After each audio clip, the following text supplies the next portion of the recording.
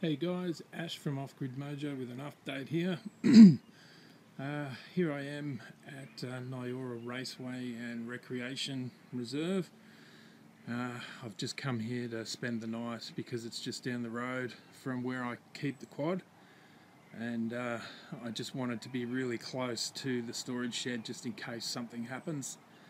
I didn't get to go on the Maiden Voyage really because the trip from where I left from to here, Google Maps said it was 3 hours and 15 minutes. Well, on the Greenspeed Magnum trike, it was 7.5 hours, and I was absolutely knackered. So I've just had a bit of a rest, and I've packed this up a little bit, and I'm just gonna stay here for the night. Hopefully, no one moves me on. I'm in a sort of a, quiet little cul-de-sac here, and I'll just give you a look around. Some houses over the back there, and there's the rail trail through there, the start of it. That's actually the start of the extension. Some tennis courts here, some more houses up through there, or actually I think that's the primary school, and the raceway is over back yonder way. There's a footy oval there, some club rooms, there's a man's shed up through there. So yeah, I'm basically just here, and I've got to be honest, and I'm gonna be, that there is just too much weight in this semi-trailer. I ended up being on setting number 9 just to go up a hill, and it wasn't even that steep a hill, and I had it on also, I'm not sure whether you say highest gear or lowest gear, but the easiest gear that you can actually go on. I was on that. I was barely moving, and that was only up a very slight hill. So I may end up, well, not may, I will have to tweak the Bafung controller with one of those special cables that you can get and get in there and, put it on steroids basically. And then when I get the new battery, I should have enough power to go at least 50-60 k's in a day. And then, failing that, I'll start removing stuff that weighs a lot, just so I can get around. But we'll see. I mean, it's early days, It's about to start to rain here in a second, so I might head inside at the moment. But you can see there, just behind the back wheel, there's the drop box that I made for it, and I actually haven't packed it with everything yet. There's a little bit of food in the fridge, and that's about it really, because the storage shed where I keep this is just down the road. The water tank's not even in there. I'll be going back to the storage shed in the morning for a coffee and to grab the rest of the stuff and to decide which route I'm going to go for this maiden voyage, because the route that I came in up the South Gippy Highway is hilly as all hell, and from sort of Langwarrin area to the start of the Bass Coast Highway coming up Browns Road is also extremely hilly. And I mean, I was on the Magnum Greenspeed trike, but I was knackered, mate. Absolutely knackered. Haven't done a ride like that in a while. The last time I did a ride like that was actually on the Southern Rail Trail, yeah, I'm just exhausted, mate, so I'm going to have a couple of vinos and have an early night. Alright guys, talk to you soon. Ciao. Okay, just going to show you a few things, guys, a little bit more detail. We just had a good rain, and it rained last night, and it's been raining off and on today, and I'm happy to say that there's not a single leak in the semi-trailer, so I've done a good job there. Just going to show you inside here and try and explain it a bit better to you. I had some questions relating to whether I was going to start showing a more detailed video or schematic diagram, if you like, about how I've wired this system up. I've been sort of humming and hawing whether I will or not, and I've decided not to, because there's a gazillion videos out there, guys, about this sort of stuff. So what I will do is I'll quickly run you through it, and then you can get onto YouTube and do your own search. So I'll take you through it, all right? So here's the e-bike battery, okay? And I've hardwired this e-bike battery to these bus bars here, okay?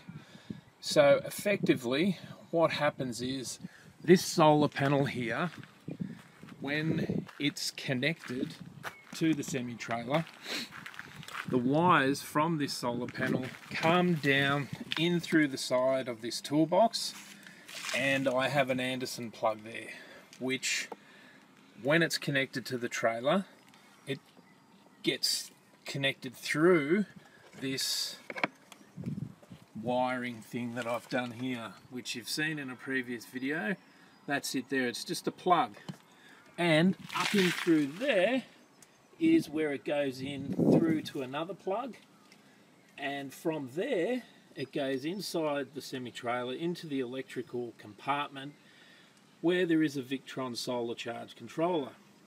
Now, in that a blue electrical compartment inside the semi-trailer, there's bus bars in there as well, and that solar charge controller, the Victron one, inside the semi-trailer, goes into the bus bars, and the bus bars go into the battery via a shunt, which is the smart BMV, which is gives you a readout of your battery performance, etc. And that Victron charge controller in there, that this solar panel charges when everything's connected and on mobile, has its own functionality inside the Victron Connect app as well.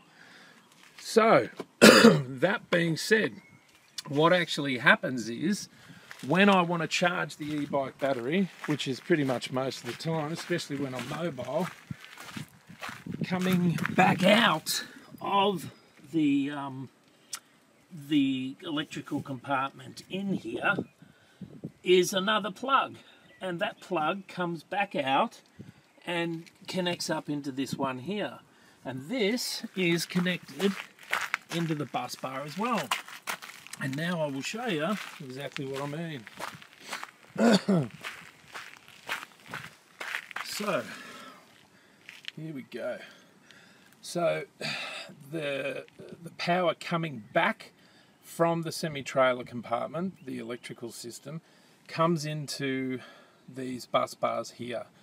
And from this bus bar, I have retrofitted, just with some, you know, solar panel click-in connections, and I've connected that to the cord, the power cord for the e-bike battery.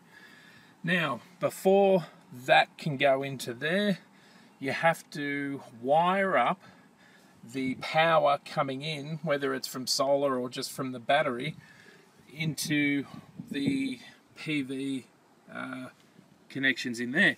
So what that does is you can connect solar through there or just battery power. It doesn't matter what's coming through there. It'll handle it just the same. But as I've said before, it's a 12-volt system, and to charge an e-bike battery that's 36 volts, you need upwards of 40 volts or more to charge it. So this here steps it up from 12 volts to 42, but I've got it set at 40, so it's always trickle charging no matter what. And there's no chance of me hurting the battery because I'm at 40 volts. So that is basically that. I've got a little night light in there. I don't know if you can see that, but that's what that is. And when I want to take the prime mover out by itself, I simply disconnect the semi-trailer's plug, and I plug it in to this plug here, this one down under there, which then makes it still charge this, but with everything disconnected. So that's what that's for, and that's how that's done. There's a gazillion videos online, guys, showing you all this stuff. That's how I learn, just like that. So, without being rude, I'm not here to spoon feed people through this. You know, my time is valuable to me, and I've already spent a lot of time on this, and I really want to get going, do some travelling and stuff. So, as I said previously, I may at some stage come out with a tutorial for this, but I'm not too happy with this black flute, so I'm going to hold off on that. Also wanted to show you up here, there's an overhang. Now, that wasn't deliberate, it just happened like that because of the width of the solar panel, and I wanted to use it. And the trailer width was smaller, so I just cut the core flute to the same size as the solar panel and attached it that way. But it's worked out pretty good because it gives protection from the rain. They got me a little LED strip there, so it protects all that. And there it is there as well. Whoop. Maybe didn't put enough Sikaflex on there. Oh, it's coming right off, isn't it? Okay, I'll have to tend to that. Otherwise that's going to go pear-shaped. Right. Now, can't show you the electrical box inside because it's under the bed, but that little thing there, white thing down there, that's a CO2 alarm system. Reads the CO2 if it gets to dangerous levels, and a really annoying alarm goes off, and I've had it go off a few times when I was living in a shipping container because I had a potbelly stove in there and it got really smoky. So where you have these things is near where your head is, where you sleep. Don't think it's ever going to be an issue because I've got good ventilation in here, but you never know, it's a good thing to have. So unfortunately there's some things that may hinder me going on this maiden voyage today, even though I took it for a bit of a trip last night. These side mirrors here, I don't know if you see them, they don't come out enough, so I can't see what's behind. And that's a real issue for me. And my turn signal indicators haven't come either. I'm going to have turn signal indicators, one up here and one here, and then down the end as well. Somewhere down here on the bars. And they're click button and, you know, left and right, and they work really well. So I'm a little bit scared actually to take this on a main road like a highway. Even though there's a good shoulder on the highway, I just can't see behind me and I don't like that feeling. So the maiden voyage, the real one, where I test out this battery, is just going to have to wait. But in the meantime, I'll play around with it, show you as much as I can when I'm available to do so, and we'll go from there. Thanks guys. Do you ever feel like you've always, I've never felt before?